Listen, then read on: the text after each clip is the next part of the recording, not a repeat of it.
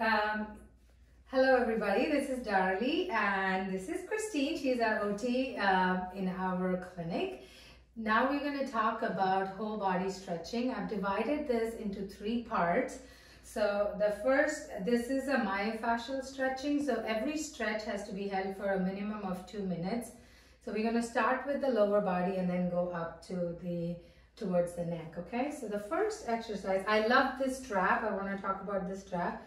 It's got different loops in it, and for doing a stretch, this comes very, very handy. And then it's got a little piece that goes on the foot so it doesn't cut your foot. So for the first one that you're going to do is you're going to put the, and I'm going to do it with you so you can do it with me. I'm going to keep the time for 2 minutes, okay? So you hold it and you lift your leg and you're going to hold it. And you're going to feel stretch on your hamstrings. When you want to feel more stretch on the hamstrings, you have to keep this portion in the middle of the foot.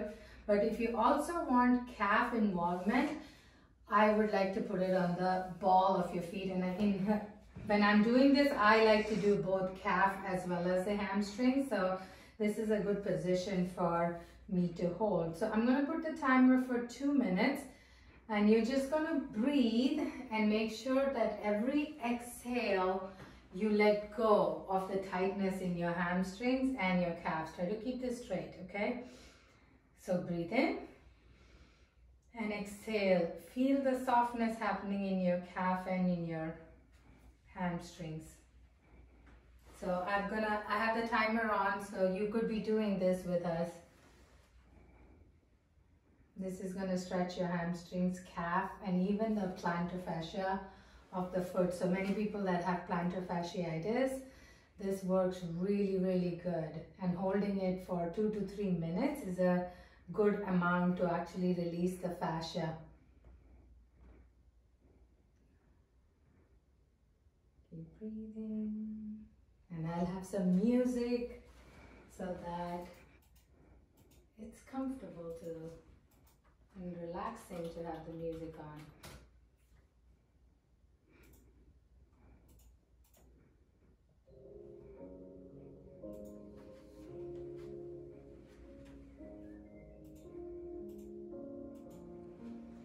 These series of exercises are really, really good for anything, any kind of pain throughout the body. So it will stretch all the major group of muscles. Almost there, 30 more seconds.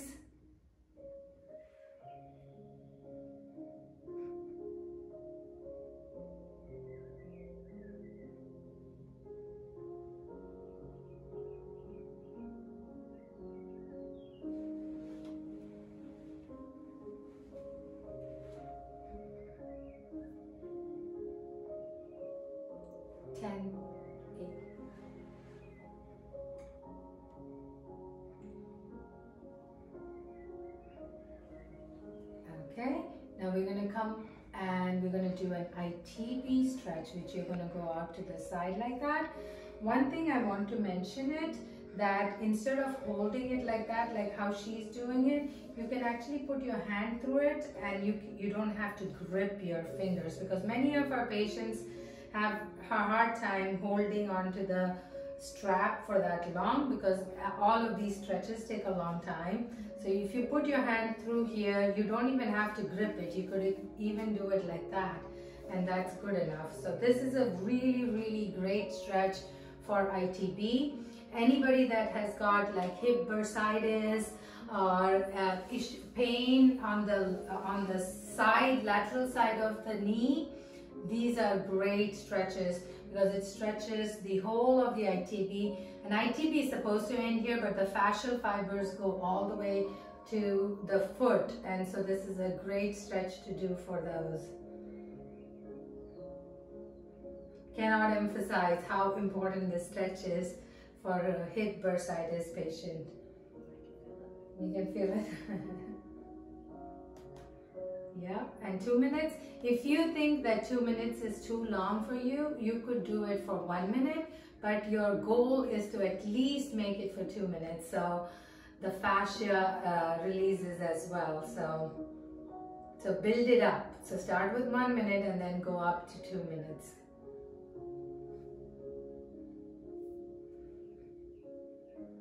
"30 seconds again. Keep breathing. Don't hold your breath.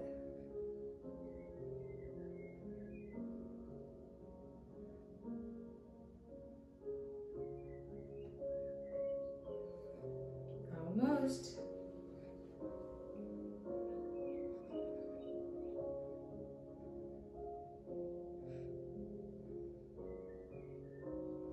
Now that's 2-minute timer. And now I want you to go all the way out to the side. Now when you're doing this, you're going to feel a gentle stretch in your inner thigh, and that's what we are trying to stretch. When you're doing this stretch, make sure that the hip stays on the mat, but your legs are going out to the side. So you're going to go till you feel a gentle stretch. You do not have to stretch it too much. You just have to feel a gentle stretch and then hold it for 2 minutes, and that's what is going to make the difference. As time goes, as it's 30 seconds and then 1 minute, you're going to notice that the inner thighs actually relax and will start to loosen on its own. And when it does that, all you do is you take up the slack and you allow it to go down. And you never force the tissue. You never ever force the tissue. You just wait at the barrier and hold it, and then it will soften.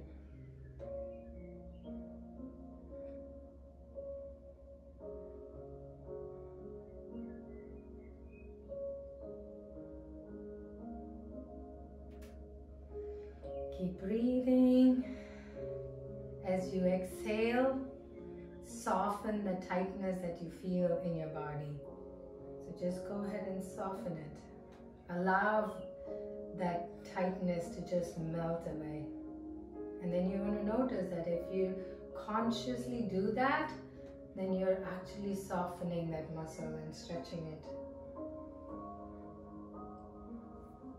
Almost there, 17 seconds.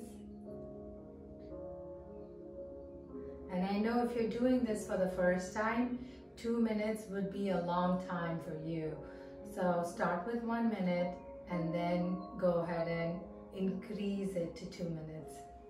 All right, now bring it back up. Now you're going to bring it all the way down slowly. Whenever you stretch and you're stretching for 2 minutes, you got to bring it down very slowly so that so that you don't experience any cramping or spasms. Now we're going to do this left leg, and I'm going to hold it just like the same way.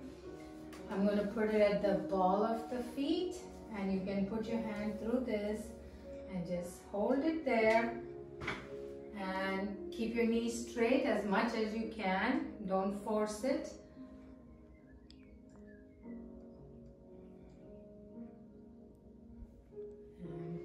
Breathe and soften as you exhale. Feel where the tightness is and bring your breath to that. So bring your attention to that and consciously let go. So if you know where the tightness is, either in your hamstrings or in your calf, if you bring your attention to that tightness and every exhale you tell yourself, I'm letting go, it actually lets go, and then you're able to stretch a little bit more.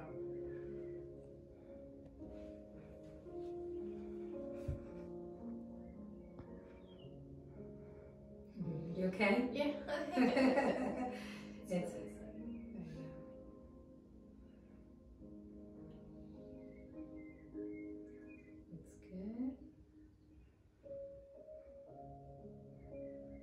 If your arms are getting tired, you should use your forearm to hold it, because then you're not hurting your joints of your fingers. There you go. And then you can just hold it like that. Perfect. So much easier. And it's a surrendering pose, as they call it. You just surrender. You don't hold on to it. So that's a good pose. Okay, 17 seconds again.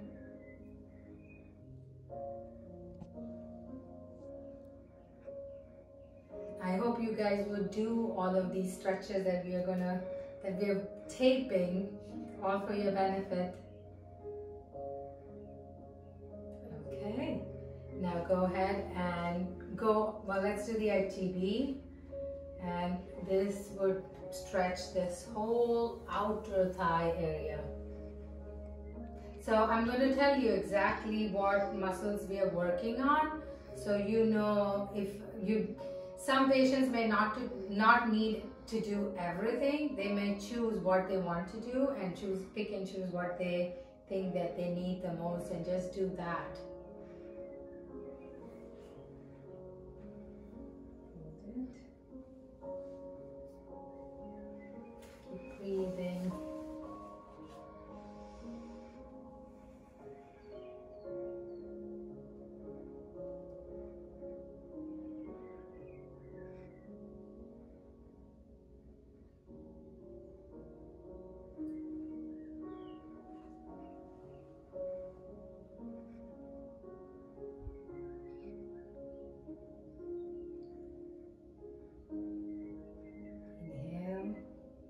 Exhale, and every exhale you soften.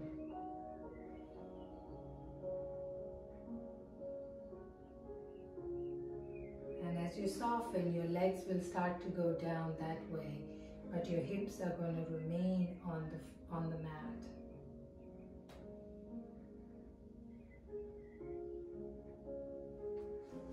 You feel it? I feel that, yeah.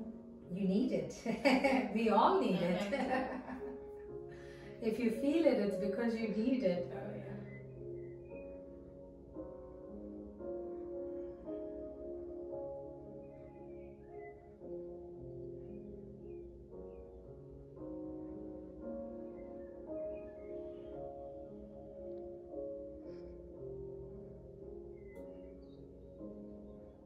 All right.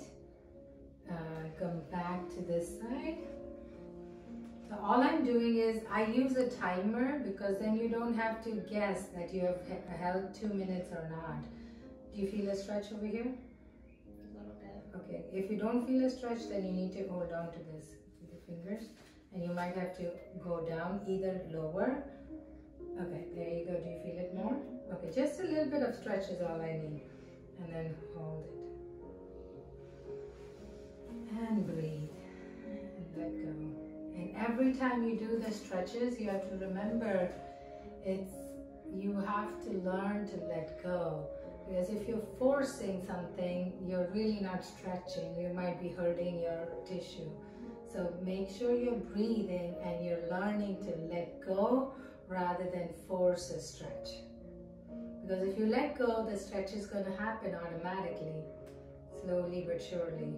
But that's the best way to do it.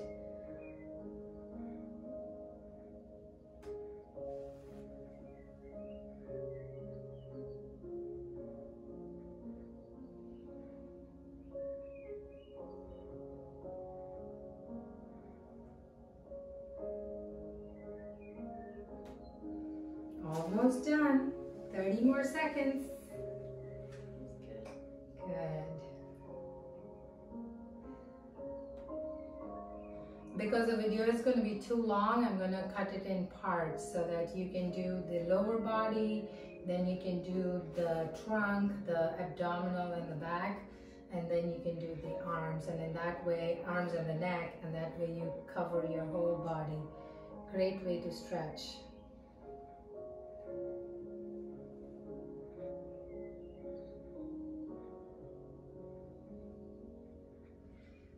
All right. You're all done. Come back to the center slowly, and then slowly lower it down. And this is the first part of the whole body stretches.